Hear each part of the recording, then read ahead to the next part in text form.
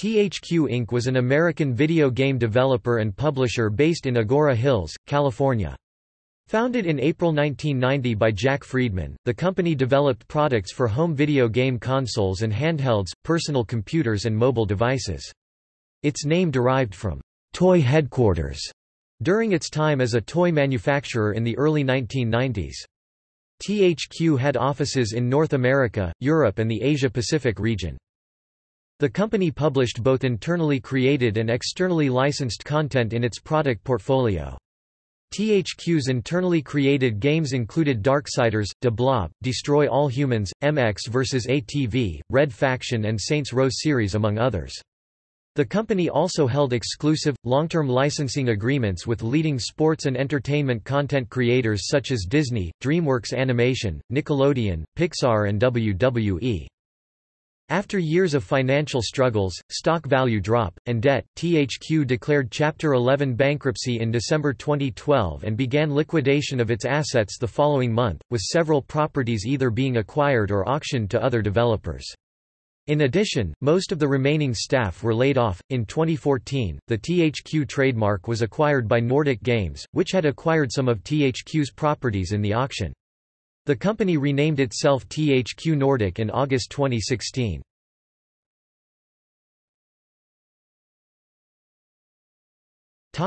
History. Background and foundation. 1990 to 1999, THQ Inc. was founded by LJN co-founder Jack Friedman in April 1990. THQ was an abbreviation for Toy Headquarters. THQ acquired Broderbund's video game division in September 1990 and released its first video game, Peter Pan and the Pirates, in January 1991. Though always formally called THQ, the company typically traded as THQ in video games box arts and instruction manuals. In 1991, THQ agreed to be acquired by Trinity Acquisition Corp., in a stock swap valued at about $33 million with THQ's shareholders owning 51.7% of the new entity. THQ's name was retained for the new company and Friedman was named as its president.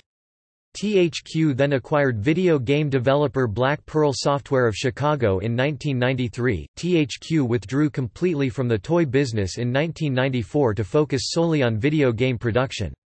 In addition, the company dropped the from its label. Jack Friedman then left the company in 1995 to co-found the toy manufacturer Jakks Pacific. Brian Farrell became CEO of THQ in 1995.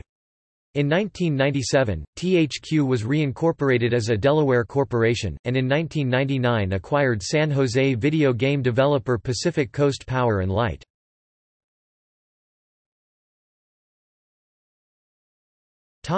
Company growth and acquisitions 2000 to 2009.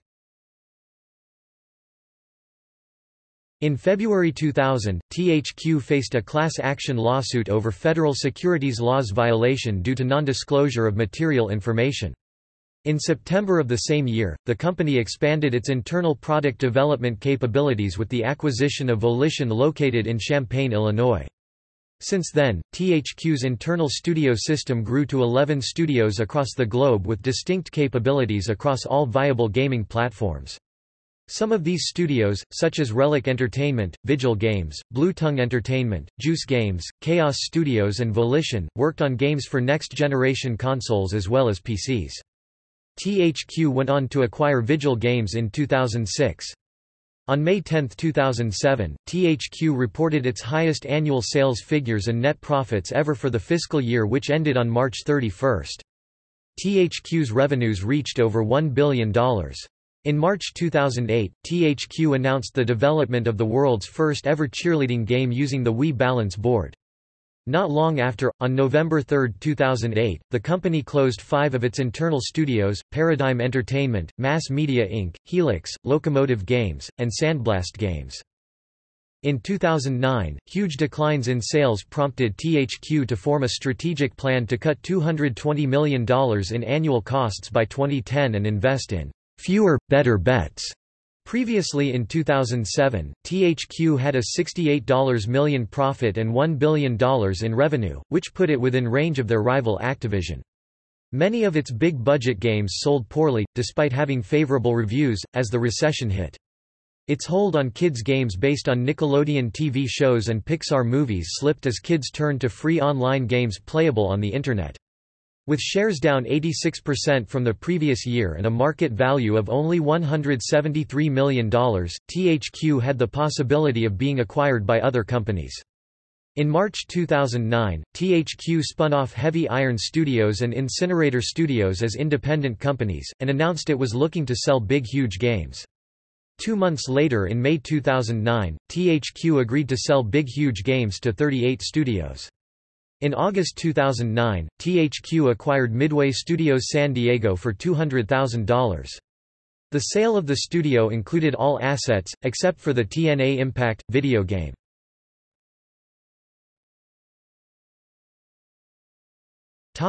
Reorganization, financial struggles 2010 to 2012.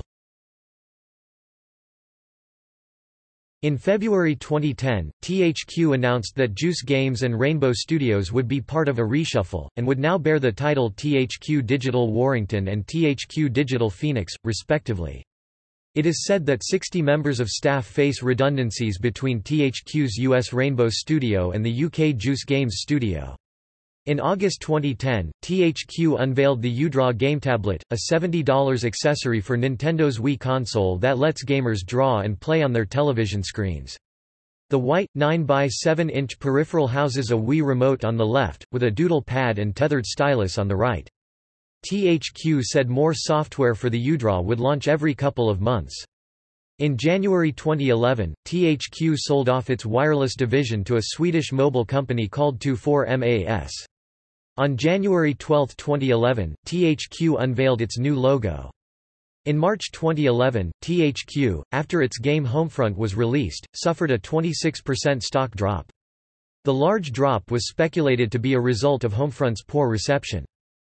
On June 13, 2011, THQ announced the closure of Chaos Studios, the developer of Homefront, and THQ Digital Warrington, formerly Juice Games. On July 27, 2011, THQ announced it was dropping the long-running Red Faction franchise. This was believed to be due to the poor reception over the latest game in the franchise, Red Faction: Armageddon. In the same year, on August 9, 2011, THQ announced it would shift its development focus away from licensed kids and movie-based titles by closing down THQ Studio Australia and Blue Tongue in order to focus on high-quality owned IP. The company also closed down THQ Digital Phoenix, formerly Rainbow Studios, thus dropping the MX vs. ATV franchise. In November 2011, a U-Draw for the PlayStation 3 and Xbox 360 was released. However, it was a commercial failure, and is considered one of the main causes of the financial woes that broke up the company. In January 2012, THQ announced that it was exiting the licensed kids game business to focus on adult core gaming, but would continue to sell previously released titles. In February 2012, THQ also discontinued the U-Draw Game Tablet for the same reason. In May 2012, THQ reported a net loss of $239.9 million for the fiscal year ending March 31, 2012. The loss was $100 million more than the previous fiscal year's loss of $136.1 million. THQ filed a notice with the SEC on May 25 for a June 29 stockholders meeting, where THQ asked stockholders to approve a reverse split of the company's common stock. On June 4, 2012, THQ announced a deal to turn over their license for UFC games to Electronic Arts. In July 2012, THQ reported that its stockholders had approved the 1-for-10 reverse share split of its common stock to avert a delisting from the Nasdaq.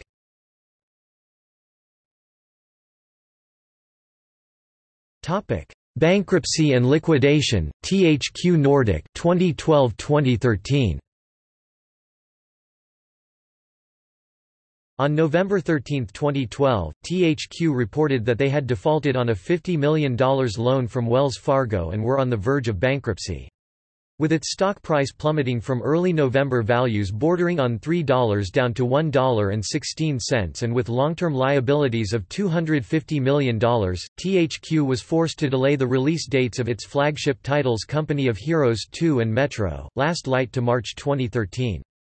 On November 29, 2012, THQ partnered with Humble Bundle to launch the Humble THQ Bundle in an effort to raise more money.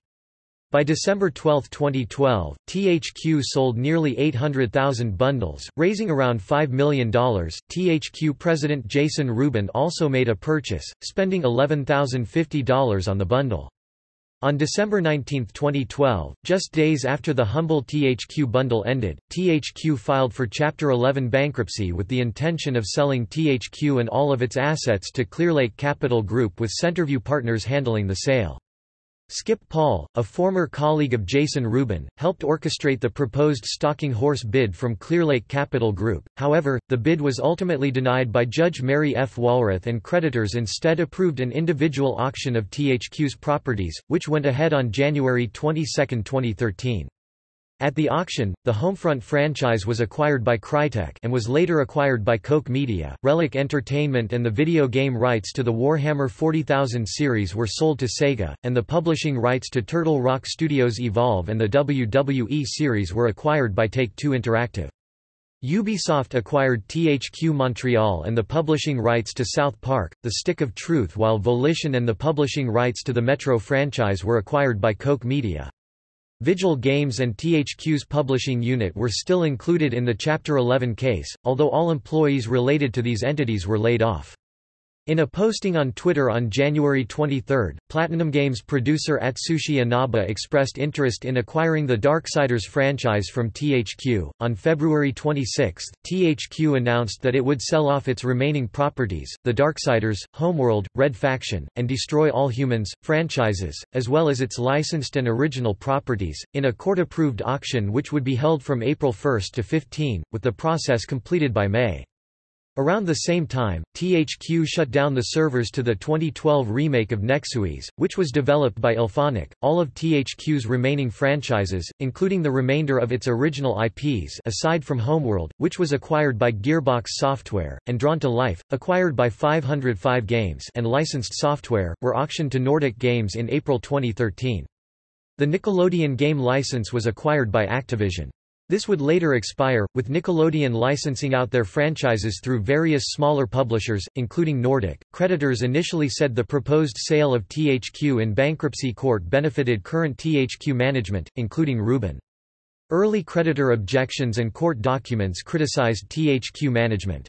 Presiding Judge Walrath called these criticisms a conspiracy theory on record. Creditors ultimately released THQ management, including Rubin, of any malfeasance in the company's official plan of liquidation. The liquidation of THQ also had an effect on other studios. British developer Blitz Games Studios shut down in September 2013, citing financial difficulties. The company's CEO Philip Oliver said that the demise of THQ, who was a major client for the studio, was one of the major contributing factors to the closure. On June 12, 2014, Nordic Games announced that it had acquired the THQ trademark, allowing the studio to publish games under the THQ name. In August 2016, the company was renamed THQ Nordic in an effort to better associate itself with the historic brand.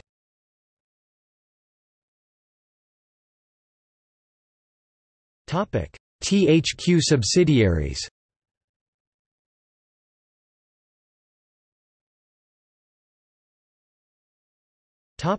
Dissolved.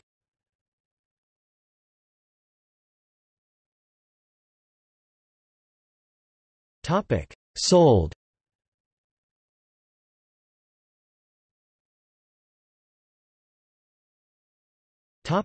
See also: List of THQ Games media related to THQ at Wikimedia Commons.